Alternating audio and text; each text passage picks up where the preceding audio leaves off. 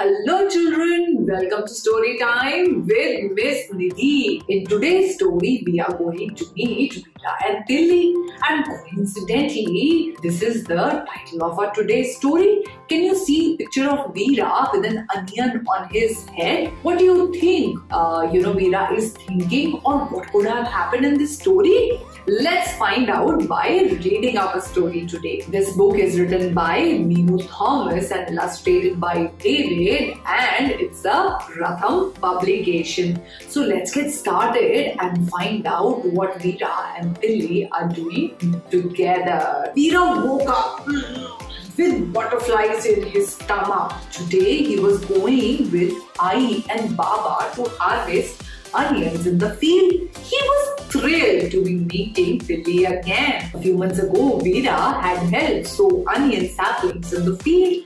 It was there that he first met Tilli. No one had paid much attention to Tilli. It hadn't grown as well as the other saplings. But Vira had been very hopeful. He believed if he took care of it, Tilli would have the chance to grow into a healthy onion. If the sprinklers couldn't reach Tilli, Vira poured the water himself. He even ran behind the flies to chase them out of field. Shoo! Shoo! Go away! Go away! After the tempo stopped, Vira ran into the onion field and searched for Tilli. He spotted the white pebble he had placed near it. Tilli stood gleaming in the sun. Some of its leaves had turned yellow and fallen down. I told him this was a very good sign. It shows that the onion bulbs are fully grown and ready to be harvested. Everyone started digging out the onions. After hours of effort, all the onions were unearthed, all except one. I hugged Vira towards Tilli. Too many thoughts clouded Vira's mind. What if Tilli hadn't grown into a healthy bulb? Would Tilli leave him now? Vira froze and clutched onto his eye. I held Vira by the hand and walked him over to Tilli. She started loosening the mud. Vira joined in and started digging. He pulled out the onion and wiped off the mud covering it. There was a smile on his face. Tilli had turned into a round, shiny and purple pearl. Vira felt so proud. He held Tilli to his chest. He saw people holding sickles between their toes, separating the leaves from the bulbs. Vira cut Tilli's leaves himself.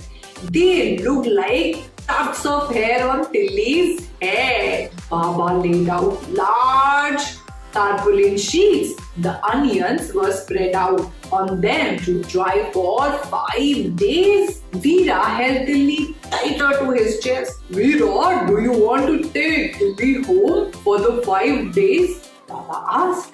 Vira said loud, yes! At dinner, I and Baba spoke about how good the yield was that year. We may have to take a bigger tempo to carry the onions to the mandi, said I. Vira felt uneasy about Tilli going away.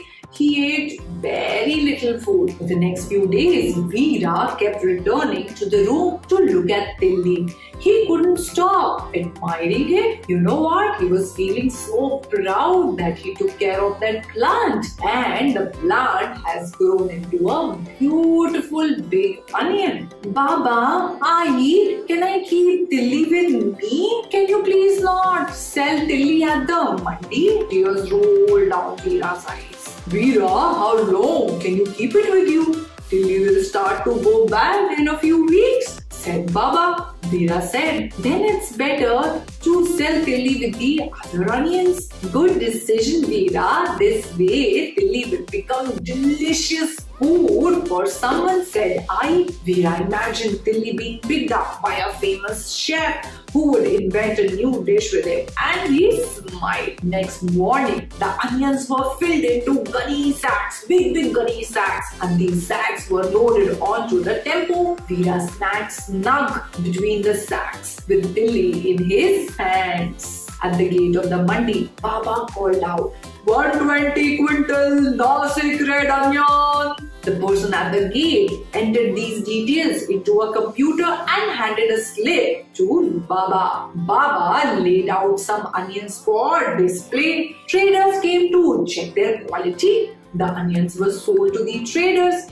who bid the highest price. Baba looked happy. Each sack was weighed and loaded onto the trader's truck. Baba turned towards Vira. He smiled and he placed Tilli in the last sack, boarding the truck. So that's how Vira let go Tilli. But children, you know, you can grow your own Tilli. Would you want me to tell you? Let me share with all of you. What you need to do, you need to cut the bottom half of an onion, and then you will have to leave it out to dry for a day, and then you have to hang the onion cutting over a small bowl of water. You can see the roots with its roots just touching the water, and you will notice in a few days white roots will grow.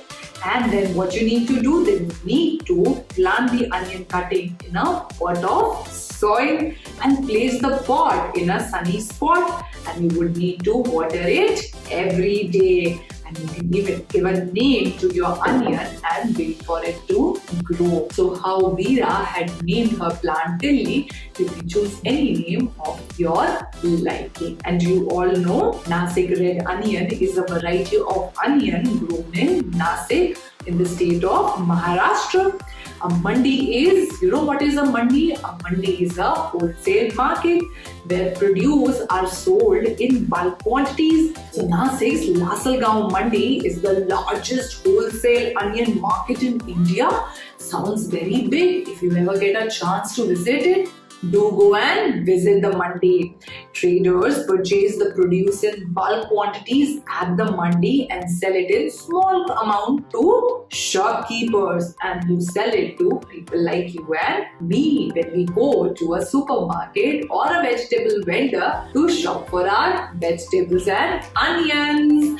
I hope you found the story interesting, and do try to grow your own Tilli. And if you do so, share the picture of your Tilli with me on any social platform. But take help of your parents, not yourself. I would love to see your Tillis growing in a pod. And wait for me till I come back with yet another exciting story for all of you.